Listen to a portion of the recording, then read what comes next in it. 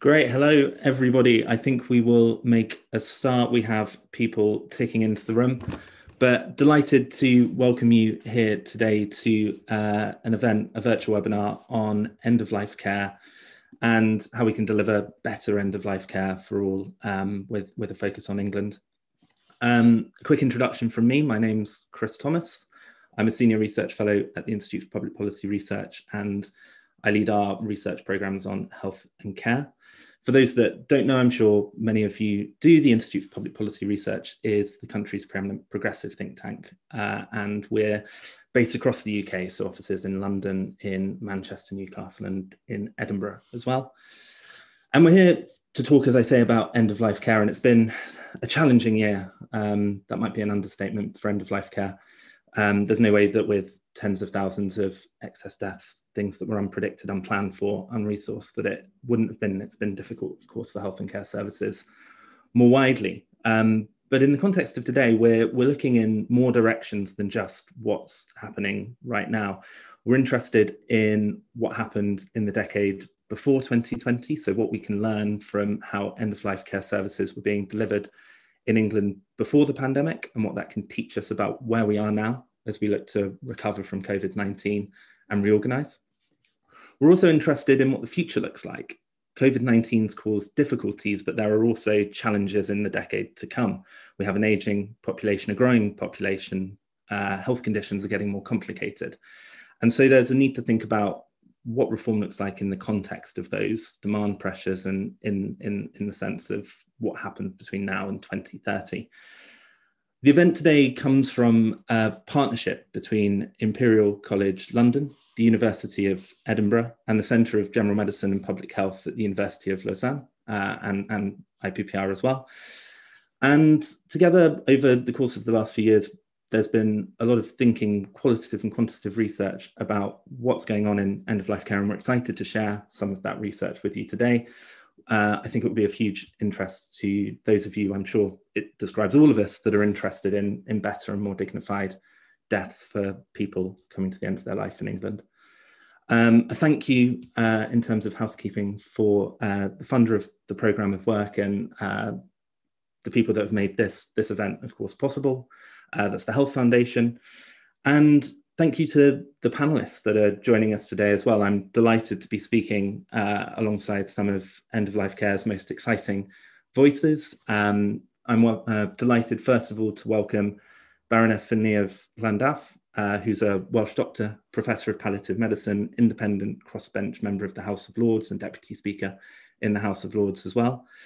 Huge range of experience that she'll be sharing with us today, having been a president of the Royal Society of Medicine, currently vice president of Marie Curie, patron of the Trussell Trust, their food bank network in Wales, and co-chair of the all-party parliamentary group on Dying Well. So a big thank you to the Baroness for joining us, and excited to hear your thoughts.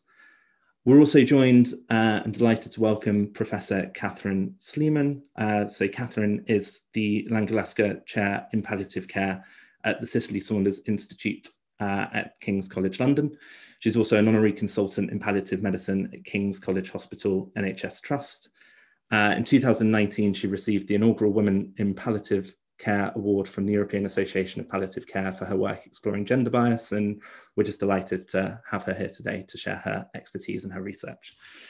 And then finally, delighted, awesome to welcome Joachim Marti, who is an Associate Professor of Health Economics at the University of Lausanne, Honorary Senior Lecturer at the Imperial College London, an expert generally in empirical policy evaluation, decision modelling, behavioural economics, and also, for the purposes of this research, the principal investigator on the end-of-life care collaboration that will be sharing some research with you today. So delighted to have him joining us as well. A little bit on the structure and the housekeeping of this event. We'll have presentations and thoughts from all the panelists, but we also want this to be a really discursive event. So your contributions are hugely welcome. Please do. There should be a chat function, a question function in your Zoom screen. Please do pop that up and share questions as they come to your mind. We'll have a question and answer session which will take up the second half of this event, but no need to wait for the Q&A to share your questions. Please feel free to put them through and we'll come to them and hopefully have a really good discussion as we come to the end of the event. I'm going to hand over firstly to Dr. Marty to share his presentation on some of the research findings that we have, and then going to come to Baroness Finlay and to Professor Sleeman in turn. So without further ado, I'll hand over to you.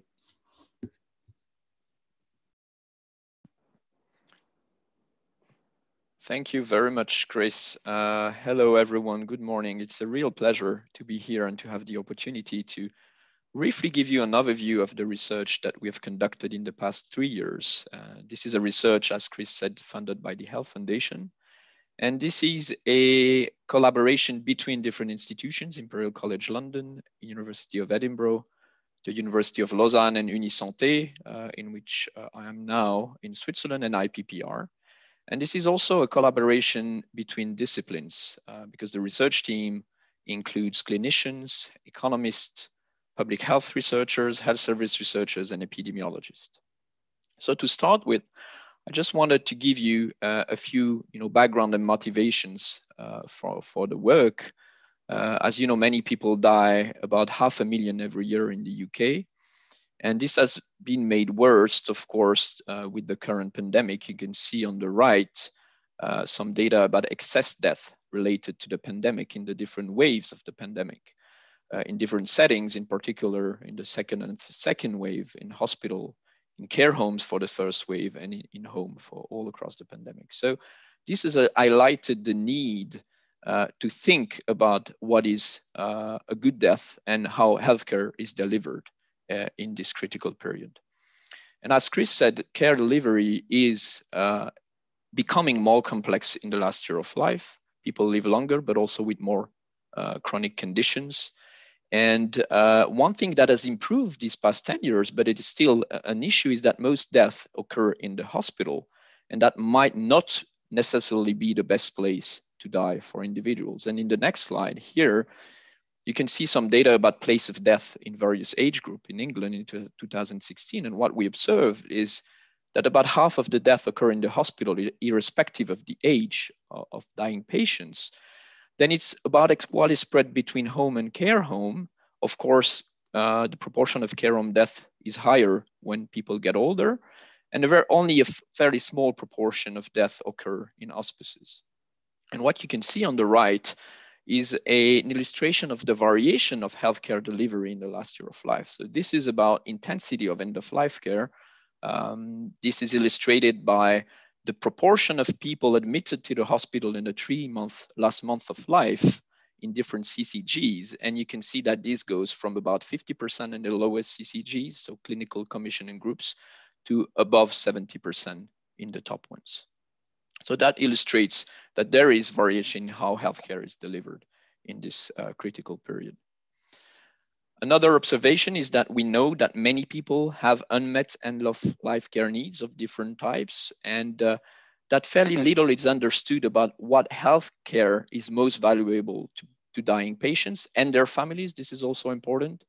And also how to explain this variation in an end-of-life care provision. So the goal of the project in general, and the stream of research that will come out of the project, is try to understand the care that dying people and their families value, and also to examine the extent to which our healthcare systems deliver that care. So how did we do that? We combined different approaches. We used what we call quantitative research, so based on data, and also qualitative research, so we talked to people. So for the first part of the project, we analyzed large data sets in 2 countries, in England and Scotland. And in these analyses, we were able to track healthcare use and outcomes of individuals in different care settings. We were interested in hospital admissions, emergency care use, primary care use, in particular in England, and also at the cost of these healthcare resource use. And these healthcare trajectories were investigated in different groups by age, type of condition, gender, and region. So just to give you an idea of the data sets that we used in this research, for instance, for England, we had to put together at the level of the patients different sources of information. In particular, of course, death registration data that tells you about the cause of death, in particular, hospital services used in different parts of the hospital, general practice, including prescription medications, and also a range of socio-demographic characteristics that have their importance in analyzing access to health services.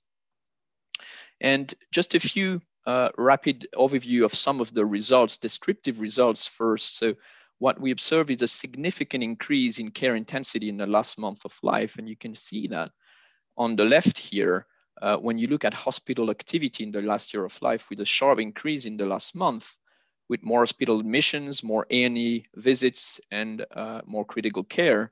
And this translates on the right into higher costs for the last month of life in particular.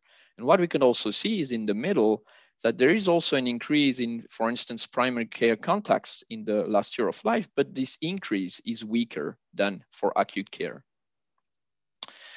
Another way to look at our research is, for instance, here for Scotland, we analyzed variation in these trajectories in different groups of the population. For instance, on the left, we looked at hospitalization rates in different age groups. And what you observe is that when people are older, they are less likely to be hospitalized in the last year of life. Also, there is variation by cause of death, with cancer patients being more hospitalized by in the last year of life, as opposed to, for instance, dementia patients. And on the right, you can also see that there is an influence of where you live in the likelihood to be hospitalized, with, for instance, people living in urban areas more likely to be hospitalized than people living in rural areas in Scotland. Then, of course, these data sets are very useful. It's a great source of information, but they have their limitations. So it was very important to us to discuss with people who experienced these difficult decisions. So we conducted qualitative interviews with bereaved family members and carers. We had the chance to talk to 20 carers, and they described their caring experience for their parents, their partners, or their friends for different conditions. And three findings here that I wanted to highlight. The first one is that people who felt knowledgeable about what is available in terms of end-of-life care, what are the options, how to access them, were able to make better decisions for their loved ones, and also had better expectations of what would happen at the end of life. The second observation is that decision-making was strongly influenced by informal and formal advanced care planning. So thinking in advance about what would happen in this period. But very few individuals had formal advanced care plans or engage with health and social care professionals to discuss their preferences. So that's a critical point, take-home message of the qualitative research. So I'm already close to the end of this presentation. So basically, to sum up, the escalating secondary care use that we observe comes at a significant cost, so that we have estimated in the research. And it is often said that the value that it offers to dying patients is unclear. So is this the best use of limited resources in our health systems? A second question is why acute care is accessed so frequently? You can think that our system is organized to be reactive with these rapidly changing healthcare needs in the dying population, and that the easiest option and the most reactive option would be urgent and acute care. And the related question is whether primary care is set up to support people with rapidly changing needs towards the end of life. So these are questions that should be also answered, maybe in this discussion, or also in future research. We also need to understand a little bit better why there is such variation in care at the end of life, and of course, then from a policy perspective, examples of high value care should be identified to inform whole system changes. So it's important not only to think about care settings in isolation, but to have a whole system perspective on that. Thank you very much to you all to be there in this webinar and to have listened to this brief overview of the research. I wanted to thank especially these people who contributed directly or indirectly to the research. Of course, participants to the qualitative work, the people who allowed us to access the data in England and Scotland, and of course the Health Foundation for supporting the work. So thank you very much all, and looking forward for the discussion. Fantastic. Thank you for that presentation, Dr. Marty. I think a really interesting overview of the variation and the very acute-led nature of end-of-life care in many instances in the country, which is fascinating stuff. I'm going to turn now to Baroness Finlay, who is going to talk us through, we've heard the evidence now, some of the overview of the policy, the services, the state of where we are, and some of the things that can be moved forward in that context. I think we have some slides that are going to be shared. Here we go. And I will hand over to you, Baroness Finlay. Thank you. Thank you very much indeed. Chris, I just wonder if you could give me the thumbs up that you can hear me all right, because I have no internet good. So I'm doing this through telephone patching and 4G and so on. Thank you. That was a very interesting presentation. And I would like to just talk a bit about things very much more, I think, not from the data end, but from the patient and the family end. Next slide, please. So we talk about having support systems, but in reality, for most people, they're only there for less than a quarter of the week. We don't have 24/7 services. We have lots of people around for a quarter of the week, and then nights and weekends, much fewer. And if it's a bank holiday, it's really difficult to know who to access. And in England, if you phone 111, you'll be in a queue, you'll get told somebody will phone back, possibly a few hours later, then you have to go through the story again. And then whoever comes out to see you, if they do, is so busy that things escalate. The crises arise, well, 24/7 they arise. So that means 3/4 of the crises arise when fewer people are around. Families get frightened, particularly when they haven't got somebody to call. And actually all of this has been exacerbated during COVID, where there have been fewer home care professionals visiting. And that has made the difficulties for families much greater, because also they know that if their relative is moved into another place, usually hospital, then they may be unable to visit. And actually only yesterday I was talking to a woman whose only regret was that despite having been vaccinated, she wasn't allowed to be in the hospital when her mother was dying, and it was the out-of-hours services that had sent her in with dehydration. Can I have the next slide, please? So during COVID, I tried to tackle the fact that it was clear there were going to be fewer people at home, and produce two bits of some guidance, which has been published in a couple of places, about caring for home, about for someone at home, about taking the decision, which is a big decision. You have to think, have you got the capabilities to do this?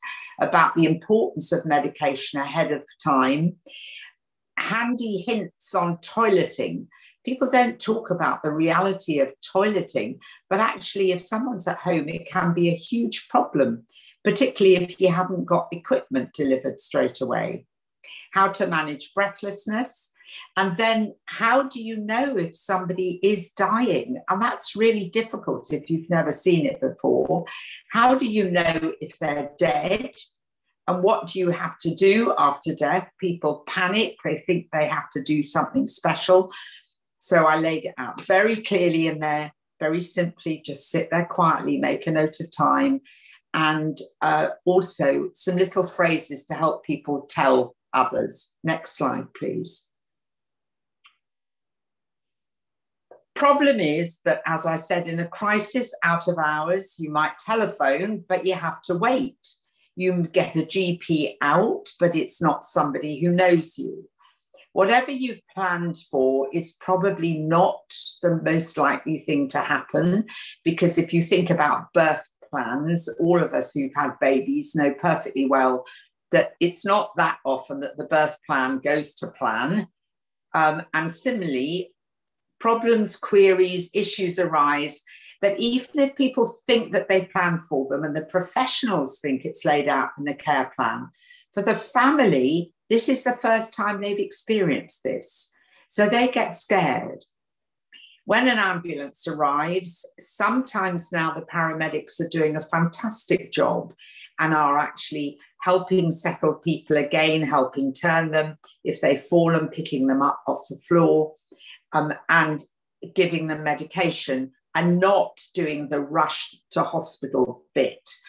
I think it's interesting how we always talk about people being rushed to hospital, not about people being taken slowly and gently to a bed in a hospital. And the problem with all that is that the people who are looking after you aren't people who know you. Now, if you've made plans in advance and you've got a lasting power of attorney for health and welfare at an enhanced level, then you may well have someone who can take decisions and speak on your behalf. But sadly, the uptake of that has been poor. Next, please. What about these advanced care plans? Well, how advanced? And I've had so many patients say, I get fed up being asked the same question over and over again. There's a real danger when things are written down that people may think, right, that is what has to happen, rather than rethinking at the time. And the problem is, if somebody doesn't really know the person, whatever's written down can be misinterpreted. And they may have changed their minds. Haven't we all seen this so often? People are adamant that they will want something, and then actually when it comes to it, they change their mind. And the other question in there is that advanced care plans don't often cater flexibly enough for change. They're written out in a kind of tick box way, as if this is the plan. This is not like taking off in an aeroplane or landing an aeroplane where you have a rigid protocol. This is about dealing with the complexities of emotions in a person and a family and all that's going on all the time. Families might appear to cope and suddenly find it difficult. A relative comes from away and everything seems to blow up. Next, please.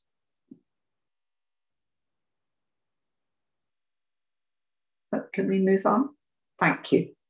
I just have put in 2 slides now because I really think there's a lot of misunderstanding about what we do and what we don't do. And actually this case that I mentioned earlier when I was talking to someone yesterday was really illustrated this. Not understanding that sometimes things are futile and they're not going to improve the situation. And therefore we either stop them or we don't instigate them. Now, if you're stopping an intervention, then the person would have already died of their disease before then. And all you're doing is stopping and providing all care, and that may need to be very intensive. And we need to be prepared to do that at home, out of hours. And they will die later than they would have died without the intervention. But you really have to weigh up in balance the benefits against the risks and the burdens of everything you do. And the next slide, please. I want to just show you why this is not euthanasia. This is not ending life. Because in euthanasia or assisted suicide, about which there seems to be something in the press every day at the moment, you're giving lethal drugs to bring about death as rapidly as possible. And that natural death might have been months or years later. And certainly when we look at the data coming out of places that have changed the law, then we are seeing that these aren't people who are in the last few days or hours of life. The vast majority are long before that. Next slide, please. I won't go on any more about that, but if you do want to read a bit about some of the background and the law, I think the first question to ask yourself is, does the law stop you providing good end-of-life care? I would suggest to you that we just need to reorganize our services to be 24/7 and then think about what are the consequences of any change. And if there is a change, is this part of clinical care? The book that I've just published, there's the cover of it. You can download it on a Kindle quite easily. And then it deals with all of the factual aspects, particularly of the law. But thank you for listening. Thank you for asking me to participate today. And I would suggest that the big challenge is the way that we organise our services. And by looking at the data of what we currently do, we're still not detecting the black holes which happen, particularly nights and weekends and bank holidays. Thank you very much.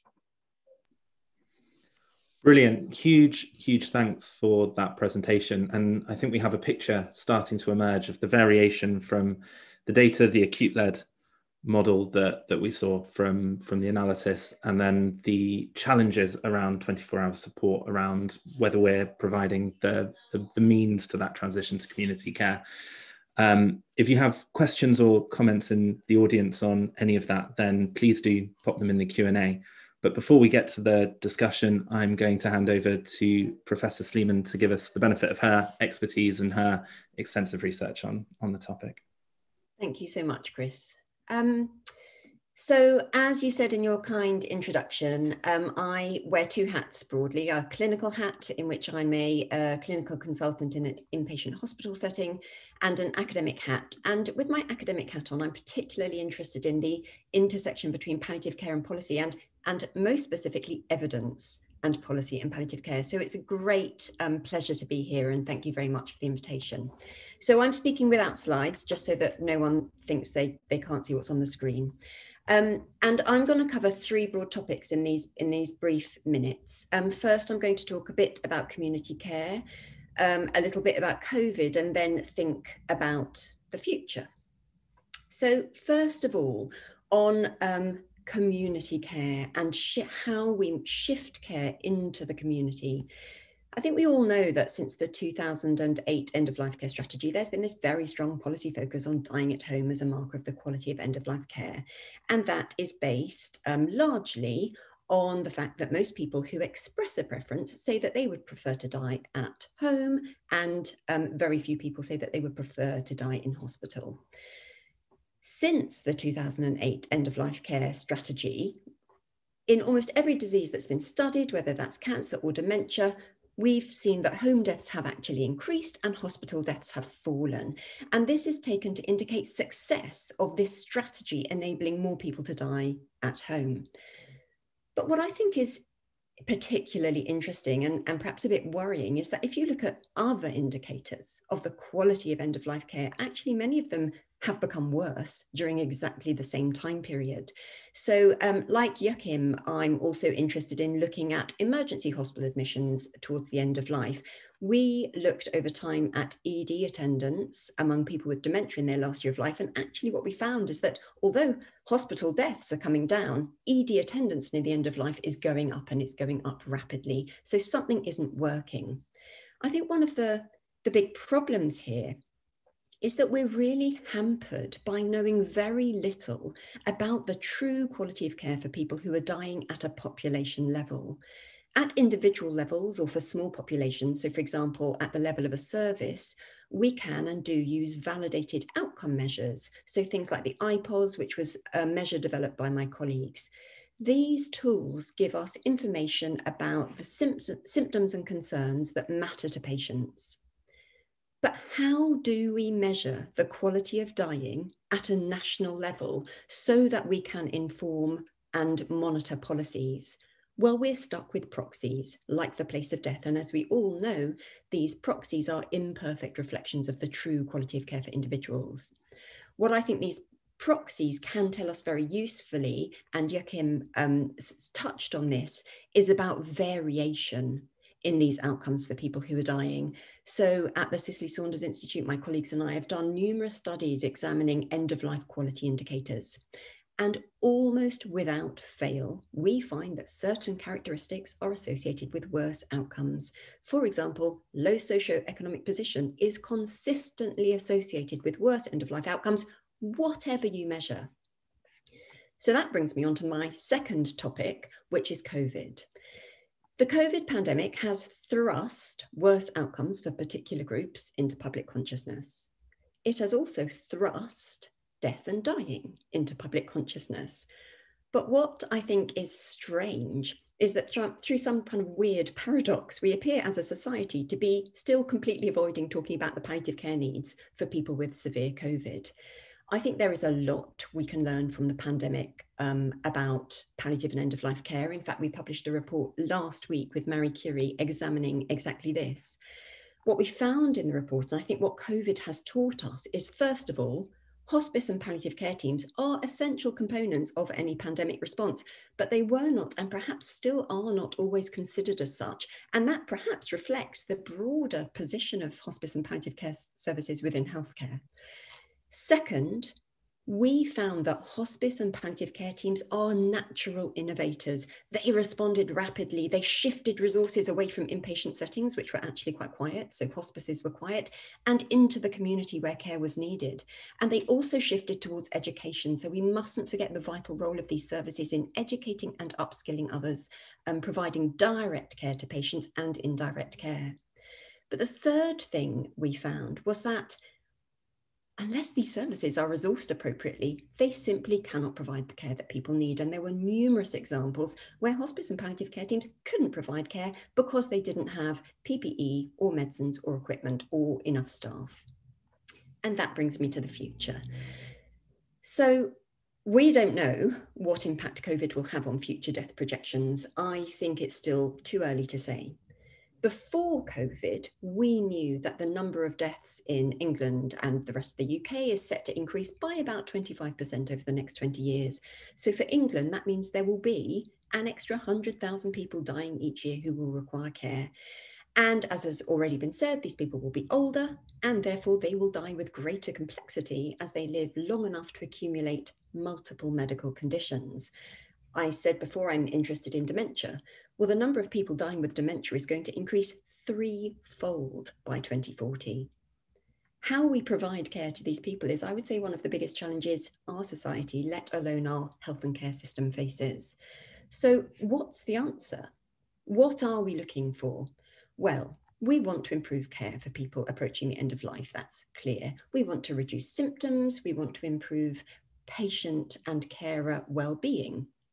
But ideally, too, we would like to reduce reliance on acute care and enable that shift towards community-focused care, something that has been a policy focus since, well, at least 2008.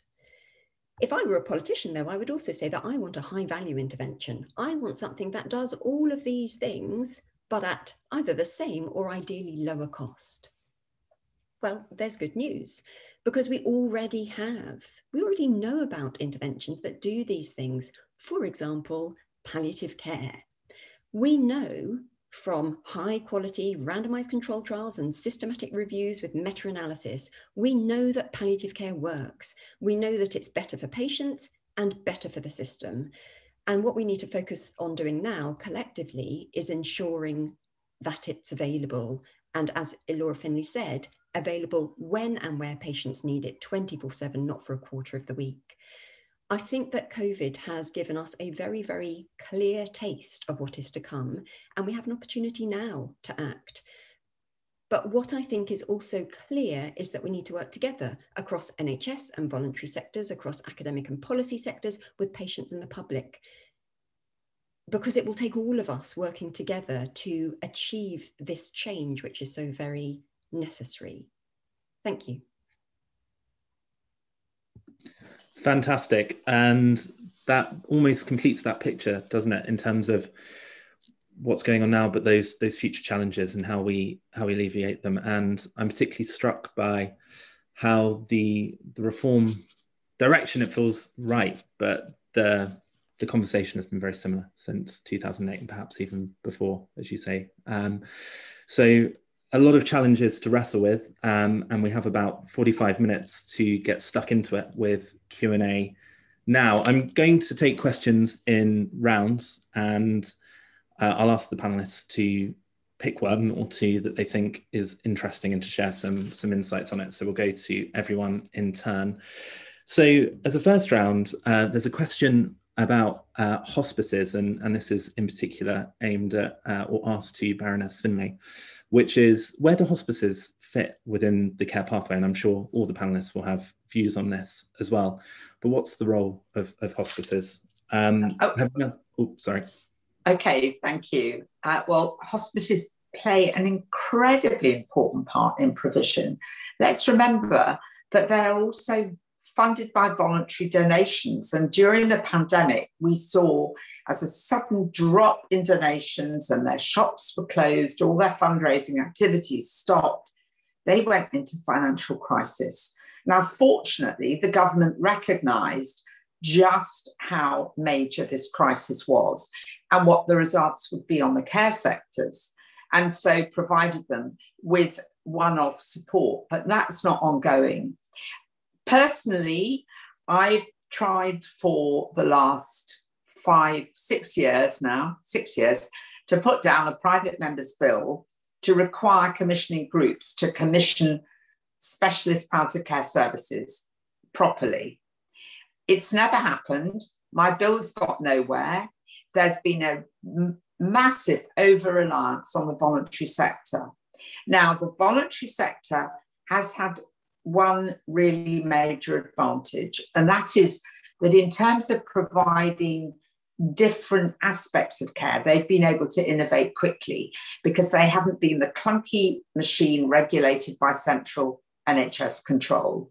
And so we've seen all kinds of innovations, much more at the social end of things. So support for families, support for children, support out into communities, trying to establish much more involvement with volunteers.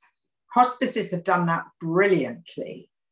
When you come to research, though, and research into medication, into patterns of delivery and so on, generally their research record is much lower. And the problem with that is, of course, that without good research and good data, we're not going to move things forward.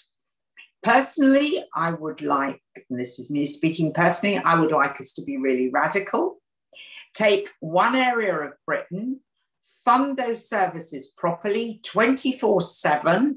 Don't fund them as they are now. Get all the people in specialist palliative care and generalist palliative care to work on a 24/7 basis, and then evaluate the quality of care. Because until you do that, you're not going to stop people being put in ambulances and taken off to hospital and all the other things, because you won't be intervening when the crisis happens. And just one anecdote to support that, if I may, was over the Christmas into New Year. So Boxing Day night, nobody's around.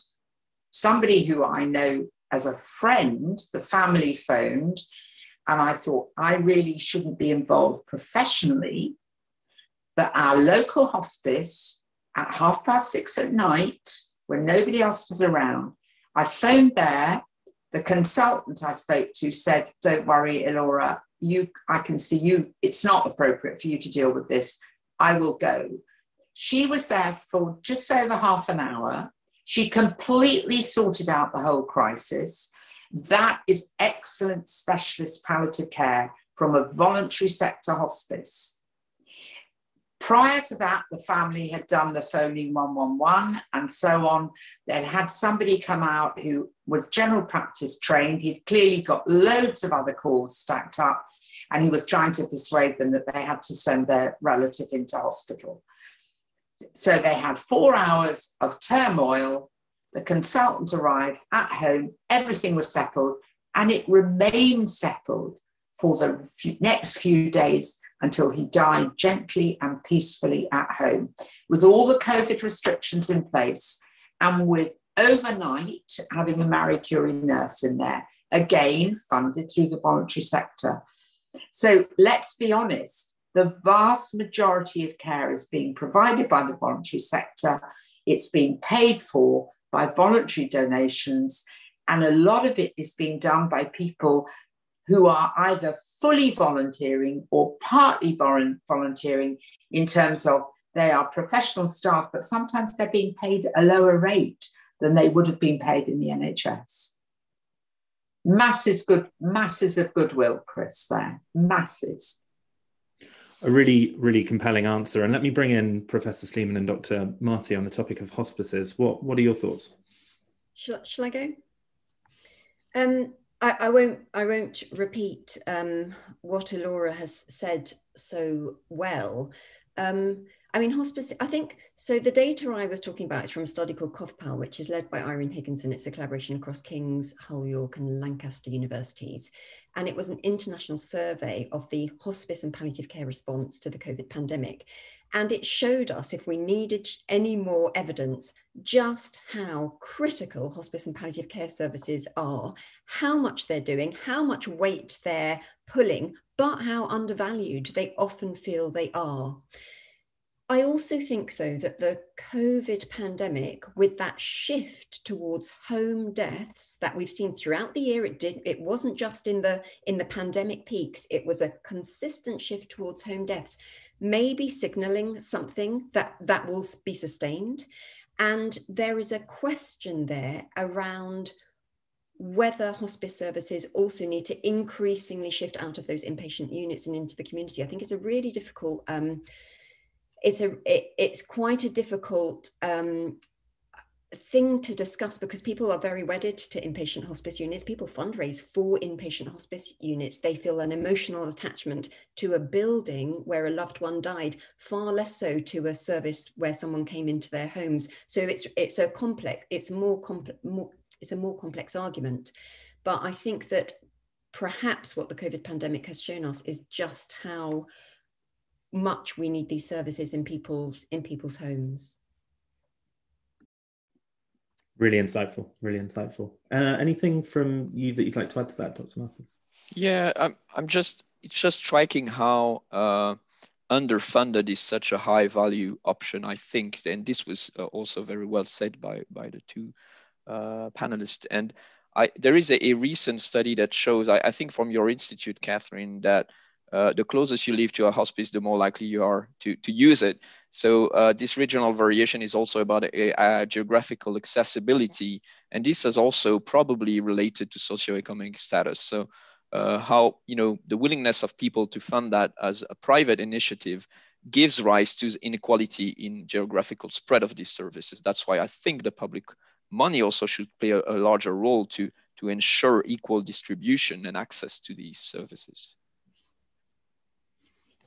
Absolutely, absolutely, and it's bringing me to other questions, which coincidentally they're the highest rated in the chat, and do keep upvoting the questions you'd like answered, which is on the role of care and social care, but also informal care. And there's 3 questions here I'll bring together. One is on the ability of care homes and care staff to provide good end-of-life care. As you say, Professor Sleeman, lots of care ended up in homes and in care homes during COVID-19. And I think we probably learned a lot about what that means. So I think that's very interesting. And there's another question, and I might come to you, Dr. Marty, first, just because I know we lose you at 11:25, which is on what role informal care played within the research and within the research process as a whole, whether there were learnings and whether there was a role in that research for informal care and the role it plays. But I'll come to that. A very good question. I think that's also a kind of a black hole of the research. So all the social care component is lacking in our data from the quantitative part of things. And informal care is one additional layer of support that we miss in this data. So that's, I think, also a very important aspect to include in future quantitative analysis. If you move things in the community, people will have to deal with the burden, and some of these people will be family and carers. So we have also to be aware of these spillover effects. If you take out from acute care, then you have to deal with it. And this has also an economic and have costs for families and carers. So I think this is a critical point, how to support that, how to make sure people are well skilled to face these situations as informal carers. I think this is key, and this came out in some of the discussions in the qualitative research. So we were actually looking at informal carers, family, friends, relatives, and we see that they need resources, they need information, they need to be better informed about what are the options to navigate the complex system. So I think they play a key role, and they will play an even greater role if things are moved in the community more in the future. Absolutely, really, really compellingly put. Professor Sleeman, Baroness Finlay, on social care and the role of carers, paid and unpaid, I suppose we can say. What do you think the role is? Do you feel like the provision's there to support them into the future? What needs to come next? Shall I go, as I just unmuted? I think, first of all, can I say I really worry if we talk about this being a burden, because actually it's a huge privilege to look after people and to look after them at the end of their life. And it is a great privilege to be able to look after them in their own home setting. And you can have the most amazingly important conversations happen during that time if you allow the atmosphere to be calm and peaceful. The problem with a hospital setting is that it's all geared up to acute interventions and to people rushing around and drug rounds and moving patients off to theatre and moving beds around. It's a busy, busy environment. It's like, you don't sit and have an intimate conversation in the middle of Paddington Station. You find somewhere quiet to go.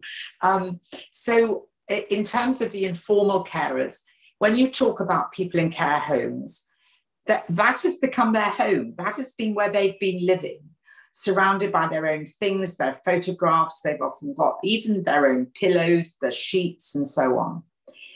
And the people who are looking after them have known them when they were less unwell, when they may have gone in because they weren't completely well anyway, but they certainly know them already and know about them and can talk to them about the little things. What struck me always is that it is the little things that really matter. It's knowing how somebody likes their cup of tea. It's knowing how they like their breakfast cereal.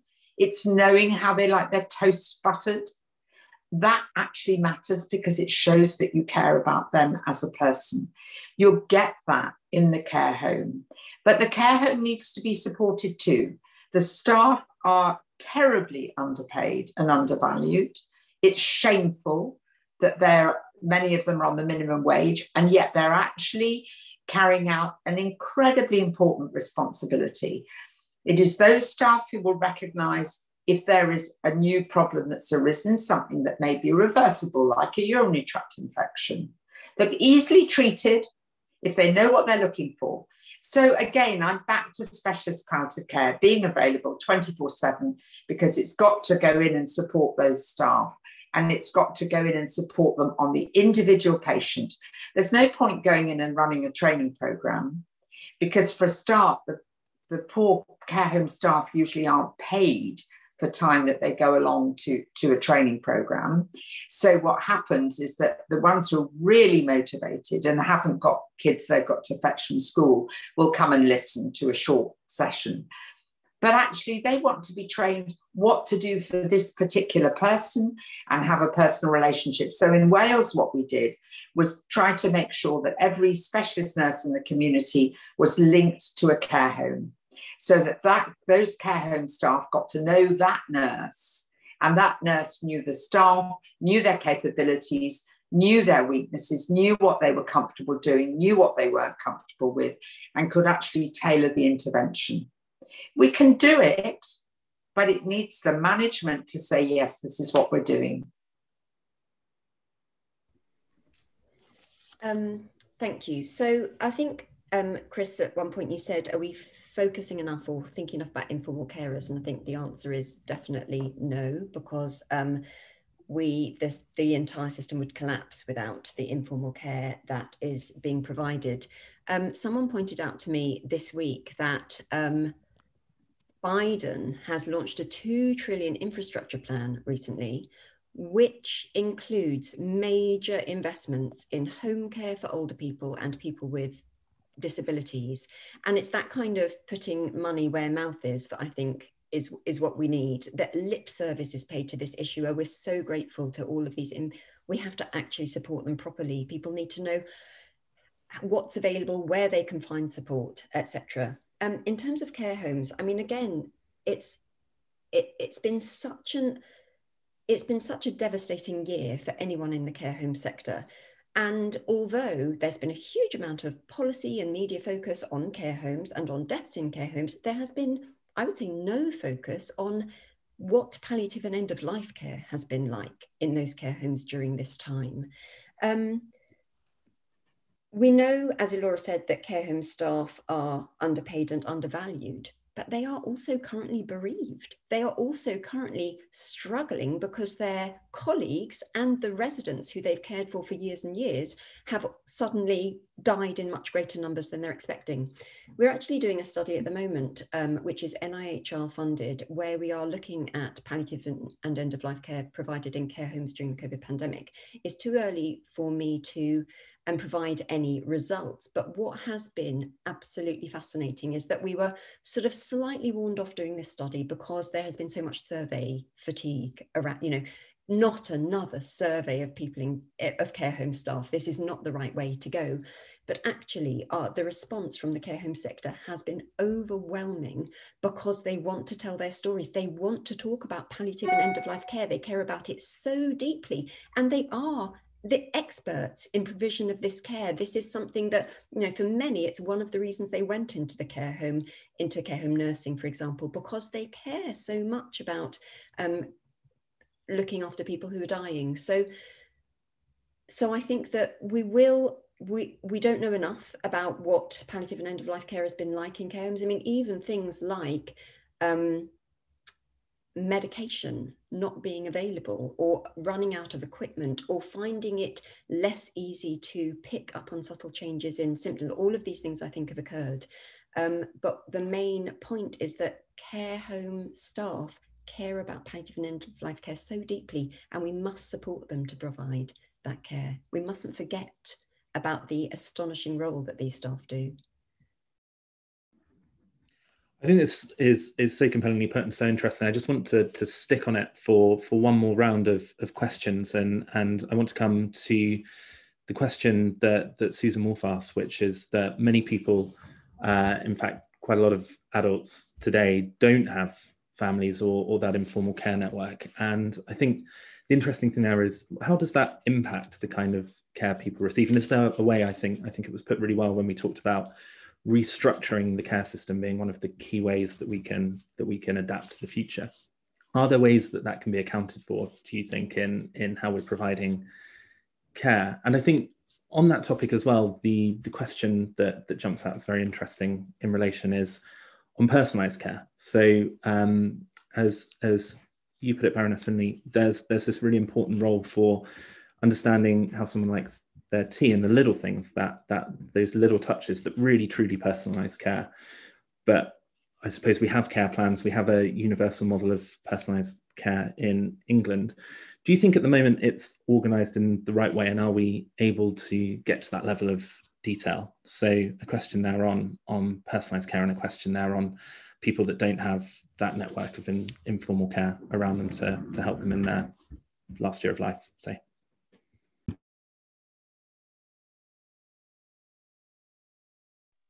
Catherine, do you want to go first this time? Will do, thanks. So on the subject of personalised care, I mean, I think it is a bit hit and miss. We try and get to personalised care through advanced care planning. What's important to you? I don't know if people read the article in The Guardian last week. It was published, it was written by someone I think called Kate Clancy, and it was a very, very moving, compelling, sad, but wonderfully loving account of her parents' deaths and the time before they died. Both of her parents had very strongly worded advanced care plans saying, I do not want to go to hospital. I do not want any interventions. If I become that unwell, I want to stay at home. For her father, they managed that, although it was difficult. Whereas for her mother, she was admitted to hospital and had all sorts of interventions, and the advanced care plan went missing. And before anyone had known it, everything that she had said she didn't want was happening. So I think, as has already been said, we try and achieve these things, but there is no perfect system to do that. And things like advanced care plans are a really important part of that system. And the ability to record and share advanced care plans digitally is, of course, a brilliant advance, and helps make that system work better, but it's not perfect. And because, as Laura said earlier, sometimes these things are used a bit as tick boxes. On the question of older people, and particularly people who live alone, and whether they can access adequate support, for example, to die in their own homes. I mean, that's really difficult. And clinically, with my clinical hat on, I've often said to people, you know, we will try to support you to die at home. These are people who live by themselves. But actually, I have to be honest with you, it often doesn't work out. People, you may well need admission to a hospice or a care home or even hospital near the end of life, because sometimes people do need more support, for example, 24/7 support, which isn't usually available for at least for a long period of time before death. So I think that is an area where we do need to think about where we can make improvements. I think I'm probably going to sound like a bit of a revolutionary now, because I actually think that we can change all this. We just need to have the courage to get on with it. During COVID, what we've seen is streets come together. We've seen communities come together. We've seen people deliver meals when staff, if they've known that there's been a staff member who's been in and working late, and taking meals round for a family, for children. We've seen people drop things off to people who are bereaved and try to provide support in a way that we hadn't before. We've got this ridiculous way of living in our own little pods and thinking that somehow to go out and connect with people isn't something that we should do. But actually, we're social animals, and we need to release that. That's the principle behind compassionate communities. And some of us are trying to make the whole of Wales a compassionate country and build on that cooperative, collaborative feeling. In terms of personalised care, I don't think advanced care plans are adequately personalised, because they don't talk about the little things that matter to you. They're all about the medical, clinical aspects and so on. And there's a huge focus on place, which can be inappropriate. Now, if you can mobilise a community, you can start to have people at home much more. But that's where a GP might be really important. The GP isn't breezing in just to provide medical services. They are part of that community.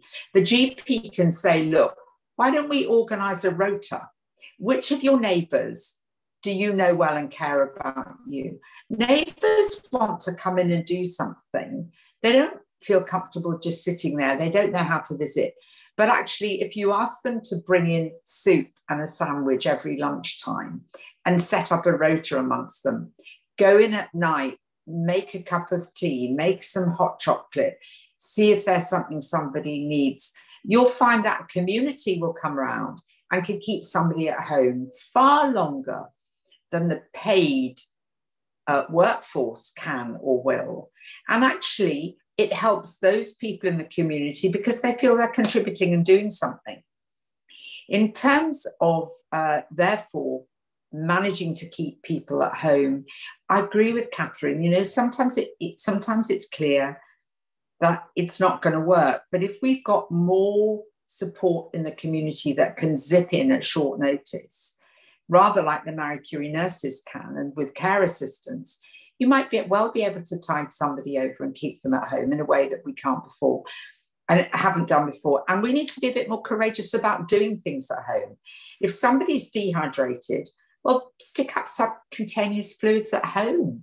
They don't need to go into hospital. It's really easy to do. You just run a subcutaneous line in, hang the bottle off a coat hanger on a picture hook, and there you are. A litre will run in. It's really safe. The person can be left on their own. The worst thing that can happen is the needle falls out or disconnects and the bed gets wet. But, you know, that's not a disaster. So there are things that we can do if we stop being quite so rigid. We should even think about transfusion at home.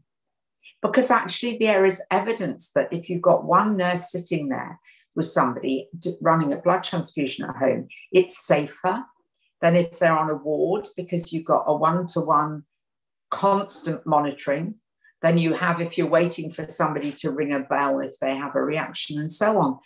So I think we have to be much more imaginative and actually go back. I mean, I'm an old-fashioned GP. I trained in general practice in the days when we still had community hospital beds.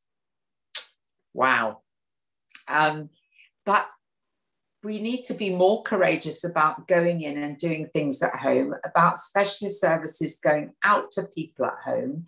The old-fashioned domiciliary visit, terribly helpful, particularly if a GP was stuck over something, wasn't sure what to do.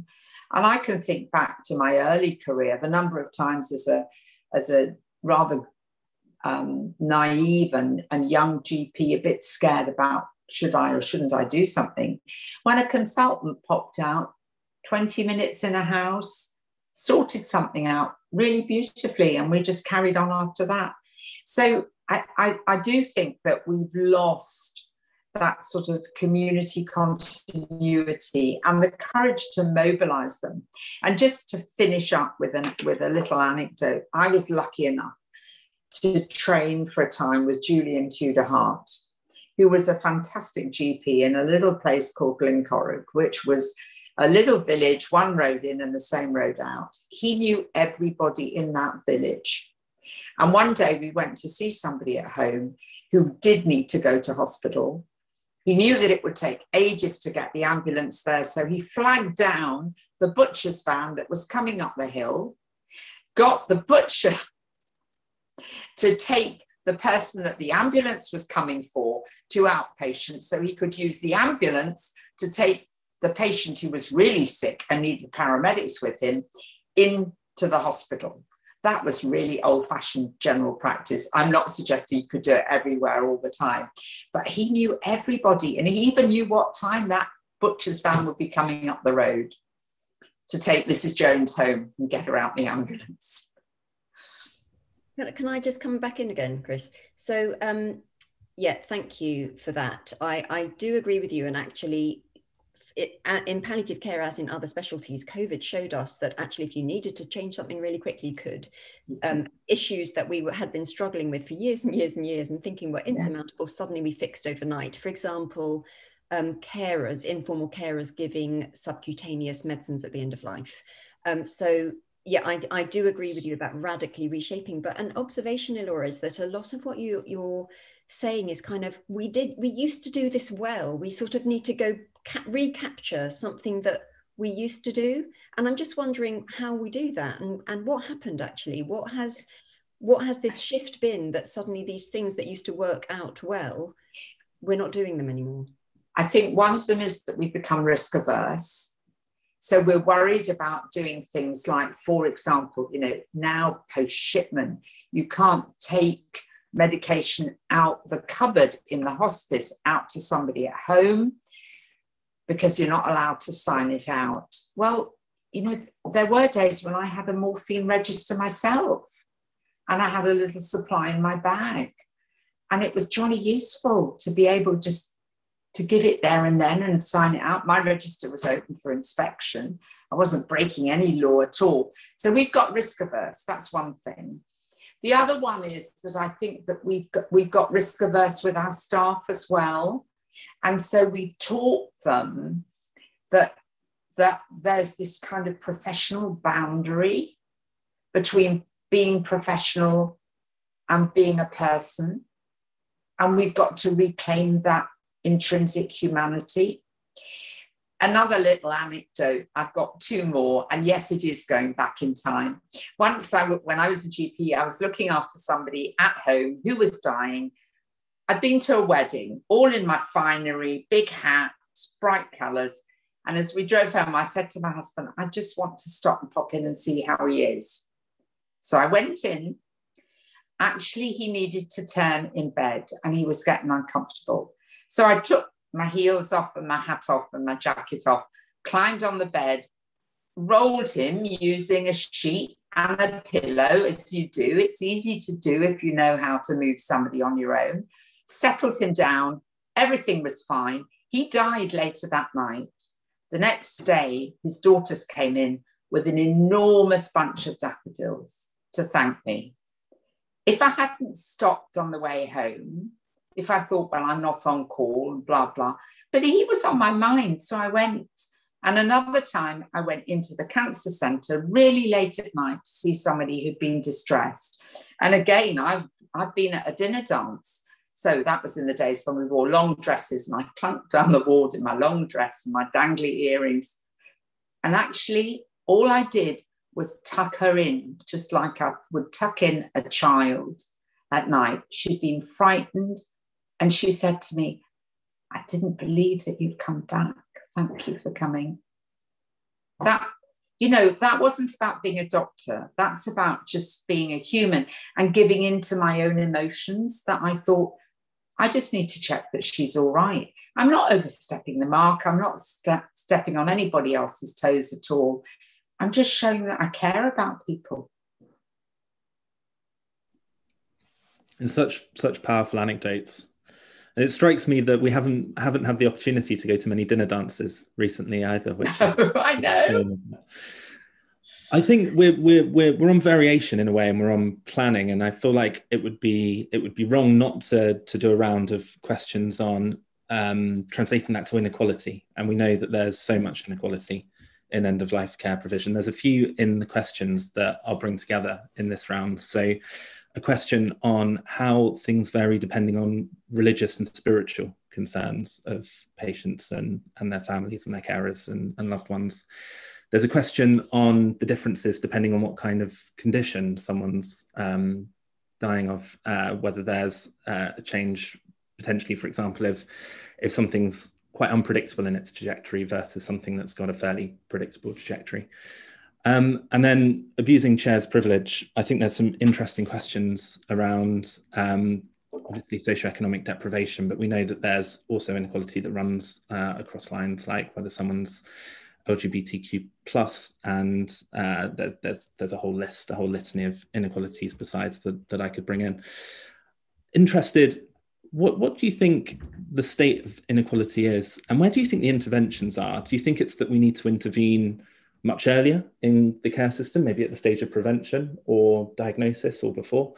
Or are there things, tangible actions you think we can take within the end-of-life care system itself? And I might come to you first, Professor Sleeman, and then bring in Baroness Finlay. Thanks for the question. There is so much in this topic. I'm going to try and answer it, just giving one sort of narrow answer.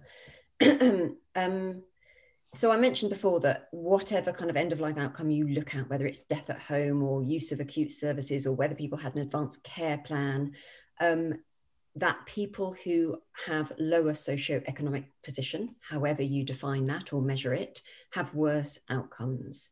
One of my PhD students, Joanna Davis, is doing a PhD on socioeconomic inequalities and end-of-life care outcomes, and she did an enormous systematic review identifying what these issues were. And the headline finding that she found that socioeconomic position is very strongly associated with worse outcomes at the end of life actually wasn't particularly surprising to us. It's a bit depressing, but we kind of all knew it was there. What I think was absolutely fascinating and worrying is that we know almost nothing about how to reduce those socioeconomic inequalities. We also know that the bits and pieces, the dribs and drabs of policies here or service changes there, either haven't really been followed up to see whether they did impact on socioeconomic inequalities, or where we have followed up, we found in some cases, I'm just going to give one example of deaths in hospice, we found that actually 20 years ago, you were always more likely to die in a hospice if you lived in a richer area than a poorer area. Over time, that gap has grown. So for some outcomes, I'm not saying for all, socioeconomic inequalities are actually increasing. We know an awful lot about what the problem is. We know too much. We have spent too long probably describing this problem. What we need now is to evaluate interventions that actually alleviate the problem and reduce that gap. And that is what we really haven't done enough of, and we need to move towards. Yeah, thank you, Catherine. I would completely endorse evaluate. Because if we don't do that, we haven't got a clue. We just run on anecdotes and horror stories and headlines, and that's not the way to determine anything. In terms of inequality, of course, the problem is that because hospices have been on building up in area on donations, they build up in area food banks and have got absolutely nothing spare. And I actually worry about places that try to fundraise in areas that are very poor, because you're taking the kids' pocket money in a way, and that might be them getting a new pair of shoes at the right time for their feet rather than delaying. There's just no spare money at all in a lot of areas. So that's why I think the NHS has to commission and has to provide according to a proper formula. And that formula has to be based on the population, and you could actually spread it quite evenly. We tried to do that in Wales some years ago with a funding formula.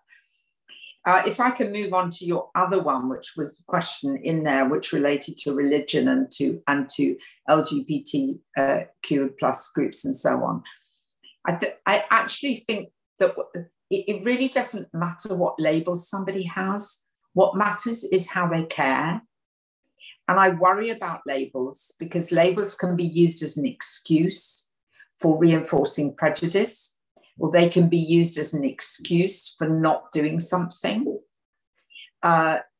because you could claim that there's a problem when actually there really isn't a problem, but you're kind of creating a problem. And in a way, I think we just have to say, does this person come across as caring? And I've come across we had one chaplain in a hospice who was absolutely superb, and he was just untidily around. He always looked a mess, and he just sat at the nurse's station from time to time, and he made anybody a cup of tea, and he wasn't too proud to do anything. And there was another chap who was very senior, and it was just awful because he came with a kind of religious presence, which, of course, anybody who didn't sign up to the religion but needed spiritual comfort and emotional comfort, that didn't reach through to them.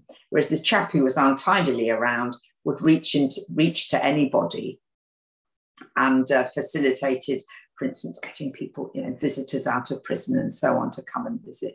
He would just do anything. So I agree, though, too, with Catherine that, we've been out saying for too long where the problems are, but we haven't done anything about it. And we haven't been radical. And we haven't had the courage sometimes to take on the professional organizational side of things to say, actually, you've got to do this. You've got to provide better care to this group in the community. And also, we focused on the deficits. We haven't focused on the strengths. I've been really struck in all the work I've done on people who've got impaired capacity, that a lot of people talk about a lack of capacity. If you're going to support somebody to make a decision, you look at what their strengths are. You use all of those strengths, and only when you've exhausted those do you try to decide whether they lack capacity for that decision at that time. And in all of these groups and communities, I don't think we've tapped into their strengths. We've taken a kind of professionalization model and tried to transpose it and not said, well, why it doesn't work.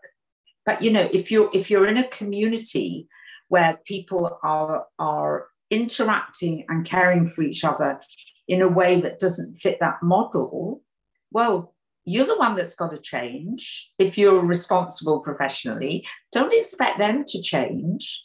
They're in a time of crisis. So I think part of it is actually identifying the strengths rather than the deficits, and then evaluating how we improve using those.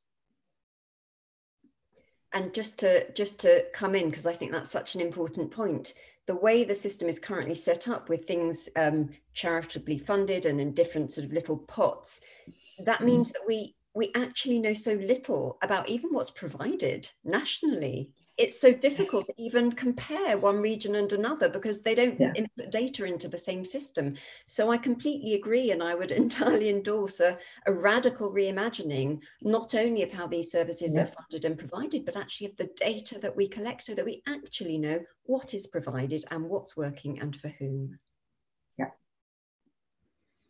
Brilliantly put. And with an eye on time, I think we have time probably for one more question. Apologies to, I see we have a huge number of questions that we haven't got to, but I'd encourage people to get in touch and keep the conversation going outside the virtual walls of the event. But a last question to both of you is, we've talked, I think, about that idea of radically changing, radically reimagining end-of-life care, the difficulties of the future, the need to prepare. What do you think, if you had one thing, what do you think the priority is for that radical reimagining? Where would you go? What would be the, say, one policy that you'd implement if a strategy was coming out tomorrow, later in the year? What would you want to change?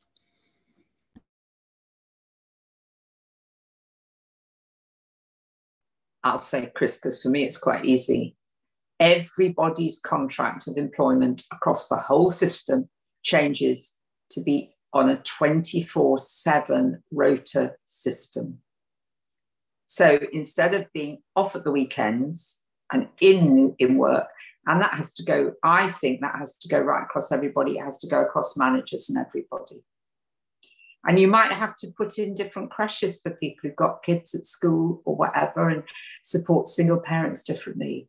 But until we actually grapple with the fact that we're not providing things for 3/4 of the week, we're not going to solve the problem.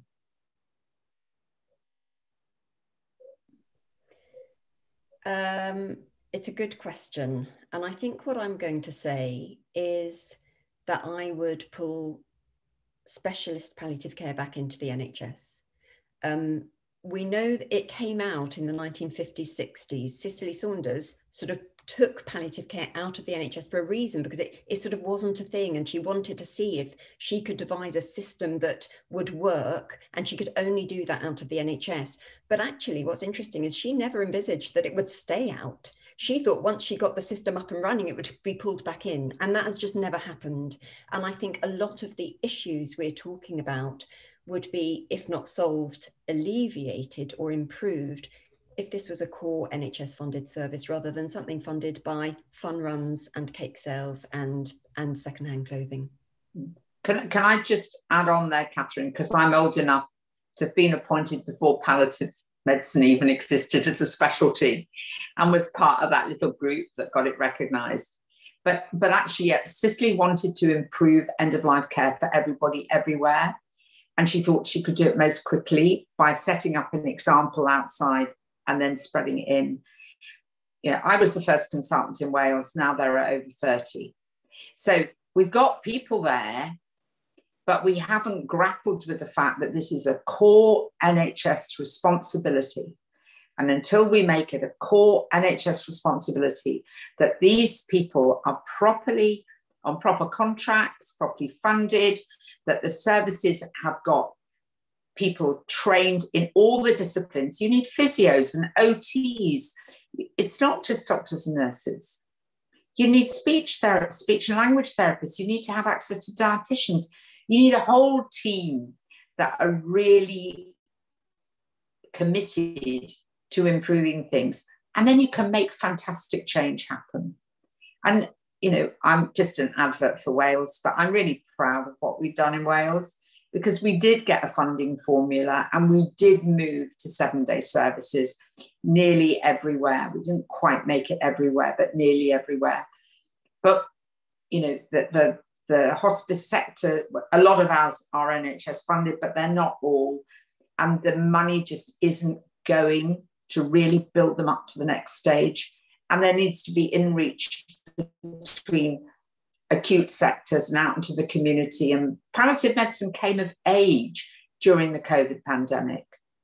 People were going into ICU, they were going into EDs, they were providing support in areas that nobody had ever recognized. We must not let that slip backwards. We really mustn't. Because the other difficulty is people think that, you know, you might have a predictable disease trajectory or not. COVID has shown us you cannot predict. You really cannot predict. Some of the most surprising people have survived, and some of the people who you thought would be okay have died. And the unpredictable, the uncertainty that we live with is something that life is precious, is unpredictable. And I think that is the kind of perfect sentiment to end on. I'd like to say a huge thank you for joining us to talk about this today. I want to share very quickly before I close what comes next for the collaboration, working on some of the new research that's coming forward. So in the next few weeks and months, there's lots to come from a research perspective, more in terms of peer-reviewed publication. There's quantitative data, there's qualitative data as well. So do keep in touch, do keep checking the work of that group. From the IPPR, there will be a policy report in the next 2 weeks, and the ambition of that is to take some of this insight, to take some of the analysis, and to think about what the blueprint for the future looks like. And I think the message of this event and the message of that report will be very similar, namely that if we just look to get back to where we were in 2019 after COVID, then actually we're not taking on the decade that we'll actually face. So, and hopefully also an action-focused vibe to that work as well, because as we've heard here today, lots is known, and it's about implementation in many cases now. I'd like to thank you all for joining us. Great to have so many of you here to talk about it today. Great as well that so many of you have stuck with us for the whole event. So a huge thank you to you, your questions. Please do keep in touch. Otherwise, thanks again to the panelists, and we'll hopefully see you again, speak to you again soon.